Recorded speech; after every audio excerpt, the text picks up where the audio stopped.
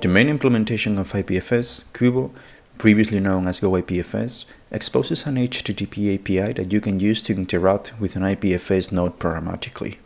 Basically, it allows you to use the IPFS CLI commands through an HTTP API. Although you can directly send HTTP requests to the API, in this tutorial we are going to use a Go client.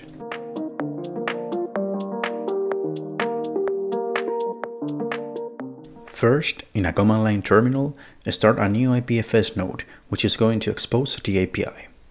Then, make sure that you have Go installed, and if you don't have it already, clone the Launchpad tutorials repository, which contains the templates that you will use in this tutorial. You will also need the public key of your IPFS node. You can list it by using the IPFS key command.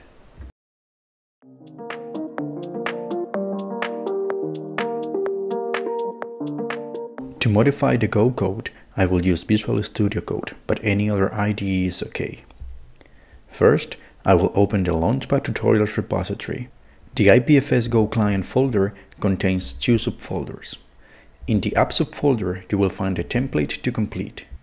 I will also open the integrated terminal of Visual Studio, where the code will be executed.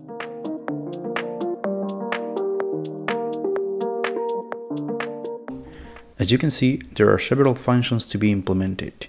The main function calls the helper functions and handles the results.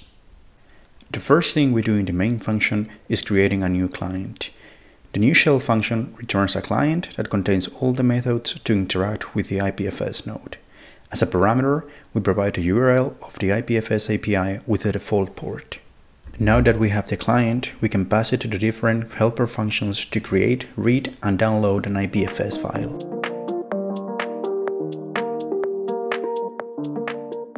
Now we are going to complete the add file function, which will create a new file with the text that we pass as a parameter. First, we remove the comment and we use the add method of the client, which returns the CID of the file if added correctly to IPFS. If not, an error is returned. We have to provide a reader to the add method. In Go, you can create a reader from an external file or a string. In this case, we are creating a reader from a string.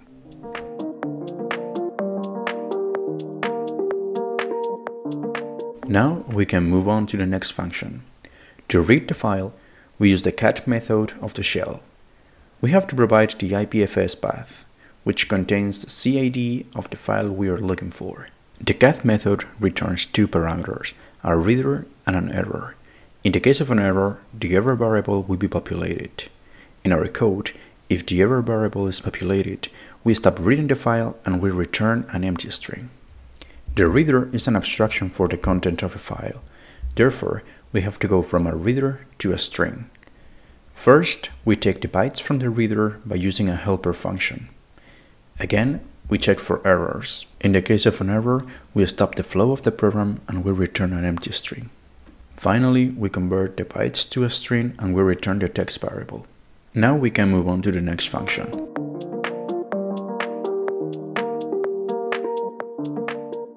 To download the file, we use the get method from the shell, which expects two parameters, the CID of the file and the path in your local computer where the file will be stored.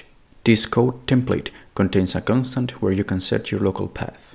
In my case, I'm going to use the documents folder.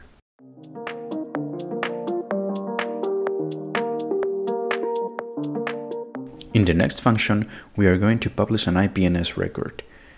To publish the record, we use the publish with details method from the client, which expects 5 parameters.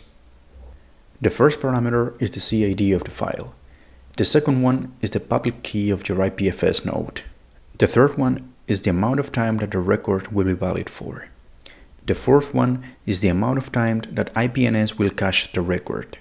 And the last parameter indicates whether the client should check if the IPNS record already exists. The code template contains a constant where you can set your public key. Just copy and paste your public key here.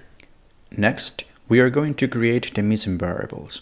Both variables must be of type duration. I'm going to set the lifetime variable to 50 hours. Therefore, the IPNS record will be valid for 50 hours. I'm going to set a TTL variable to 1 microsecond so that IPNS doesn't cache the record.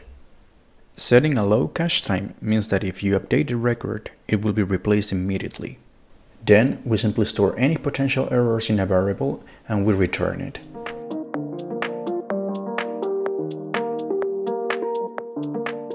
Now we can move on to the last function we have to complete. To retrieve the IPFS path stored in an IPNS record, we use the resolve method. We simply pass our public key as a parameter. Now, to test the script, I'm going to open the command line terminal and run the Go application. As you can see, the file is added to IPFS and a CID is generated. Then, we read the file by using the CID and we verify that the text is correct. The file is downloaded to my local machine, and as you can see, publishing the IPNS record takes some time. Finally, we can verify that the IPNS record points to the CID of the file.